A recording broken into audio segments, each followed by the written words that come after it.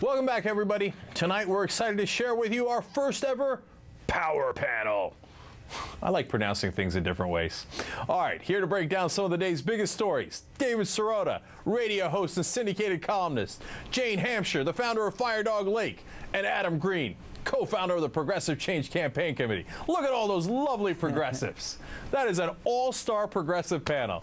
I love it. All right, guys, first topic is Fox News. New report out in New York Magazine about it, how they basically secretly run the Republican Party. I'm not sure we're surprised by that, but I want to give you one of the quotes because I find it really interesting. They said you can't a person said you can't run for the Republican nomination without talking to Roger. That's a GOP insider, apparently.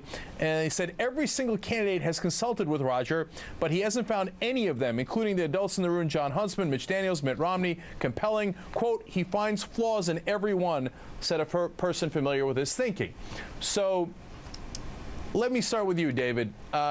Is he really the boss of the Republican Party? You know how they used to talk about Limbaugh being the titular head of the Republican Party? Is it in fact really Ailes? I think there's something to that. I mean, my take is that Roger Ailes is a businessman first. He works for Rupert Murdoch, and they want to make a lot of money. And that Roger Ailes' interest in having a strong Republican nominee for president is both political. I mean, he was a political operative. It's ideological. But I also think that they want a very, very toughly fought presidential election, because that means big ratings for Fox, especially if it's a conservative candidate that can specifically rally Fox's base viewership. Jane, can a Republican win the nomination without kissing Roger Ailes' ring? No, he can't. I think it's very clear at this point that Roger Ailes really has to say, we're going to get behind a candidate before they can expect to win. And in telling fashion, now that Ailes is casting his gaze on Chris Christie, the White House is now doing opposition research on Chris Christie. You know, the good news about this article is that even Roger Ailes has his limits. He thinks Glenn Beck is unstable, and that Sarah Palin made a huge blunder with her blood libel speech. But the bad news is that this is what happens when you get so much media consolidation in the power of one person, basically. And Roger Ailes has successfully leveraged the ever-expanding Murdoch media empire to the point where he can virtually block out the sun if he wants to for any candidate among the people that they're going to count on for votes. Right. And you know, and it turns out, you know, you mentioned Palin in there. An insider apparently says that he thinks Palin is stupid, which is wow. Okay. Well, and of course, Fox News shot back saying, well, if he finds who that insider is, he's no longer going to be an insider, which to me is not much of a denial. You know, they also said, oh, of course she's smart, of course, but come on. Well, she gave that blood libel speech, which was maybe the stupidest decision of all time. And Ailes had actually counseled her not to do that. He said, look, you sound like a victim, Adam, and it's horrible.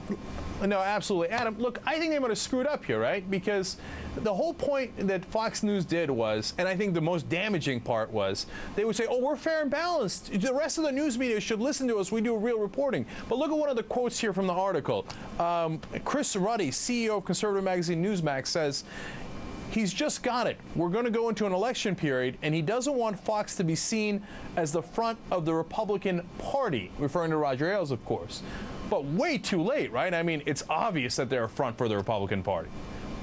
Yeah, you know, it'd be really interesting to see what would happen if a focus group of Fox viewers read this article that really, you know, pulled the veneer away from Fox. One thing that really struck me was that one of Sarah Palin's big arguments, one of Fox's big arguments, is something against elitism.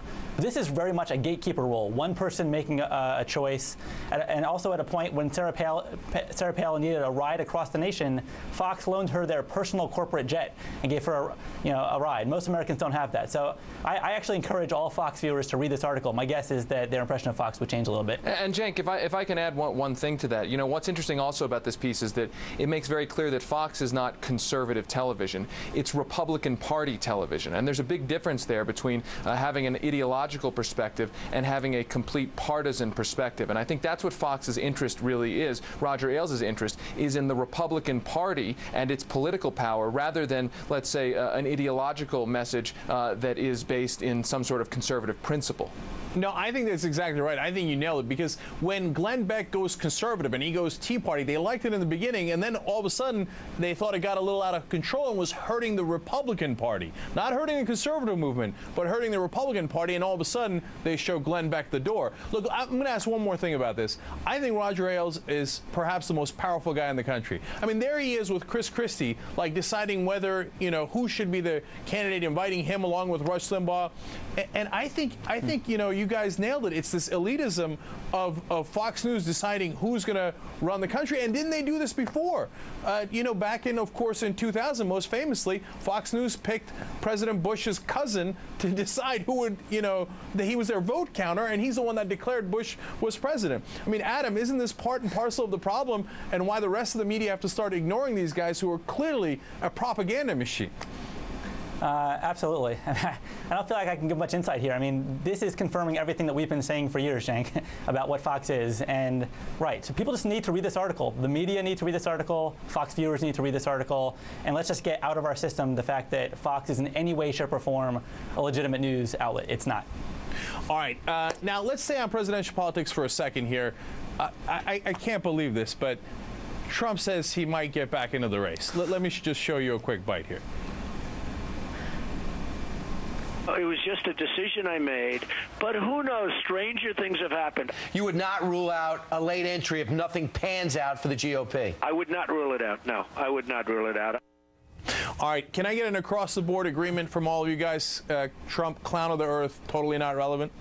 Absolutely. Yep. I think he's very successful at getting his headlines, name in the headlines, and he's done it once again.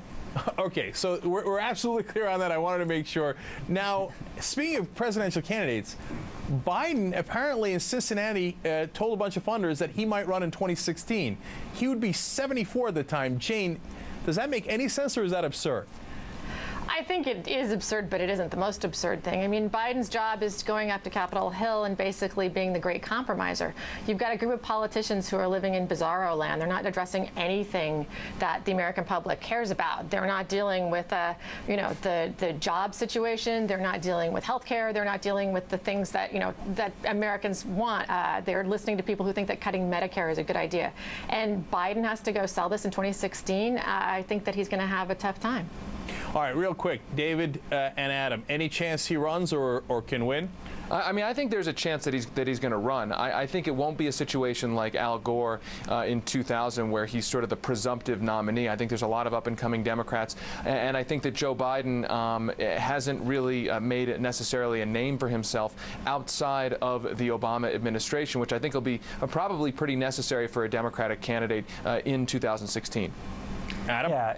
Yeah, 2016 is going to be an opportunity for us to elect a real progressive president. I don't think an old Democrat is the same as a bold progressive. We need a bold progressive, and we're going to be looking for that kind of ideal candidate. We don't have it right now in the White House, but we need one in 2016. Oh, damn, I knew you were going to go there. Okay, so now speaking of bold progressives, let's go to the Senate races. Now, we've got one in Ohio, we got one in Montana, Missouri, and Minnesota. I know, Adam, you were part of the people that commissioned a poll in those states. Let me just show the Ohio numbers. When you ask people, hey, are you opposed to cutting Medicare to balance the budget? Boy, are they opposed to it. 76% say they're opposed to that, 61% opposed to cutting Medicaid, and 80% opposed to cutting Social Security. And the numbers were basically the same in all four of those states, very, very similar. What message do you think those Democratic senators in those races get out of a poll like that?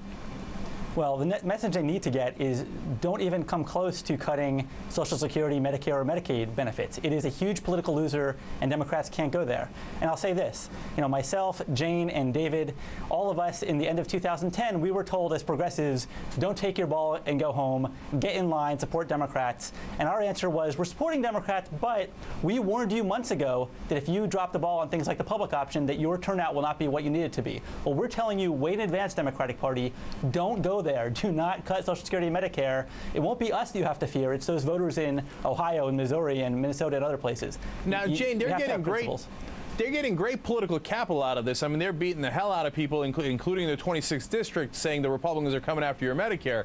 But do you think there's a chance that they'll go to strike a deal with the Republicans, including Vice President Biden doing that negotiating right now, and cut Medicare and Social Security anyway? Well, that's been their line all along, is that we need to cut it to save it so that the Republicans won't do it because they'll do worse. But the message of this poll should be that is just nothing people will ever believe. If you cut it, you cut it. You take away they have that wonderful Ryan vote that is now like the beast that ate Cincinnati. It is rolling through the Republican Party. And if they try and say, we're going to go up and do this grand compromise, well, we'll just cut it a little bit. Not only do they take it away, they piss everybody off. I just don't know why they would do it, but it seems like something they want to do.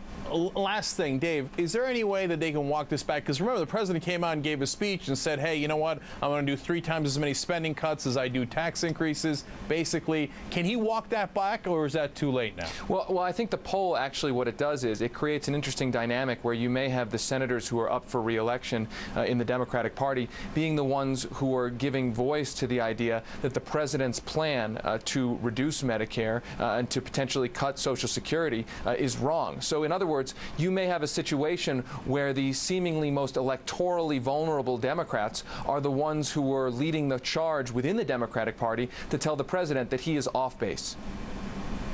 All right. Well, let's see how it turns out. It's very interesting, no question. All right, David Sirota, radio host and syndicated columnist, Jane Hamsher, the founder of Fire Dog Lake, and Adam Green, co-founder of the Progressive Change Campaign Committee, the Power Panel. Thank you, guys.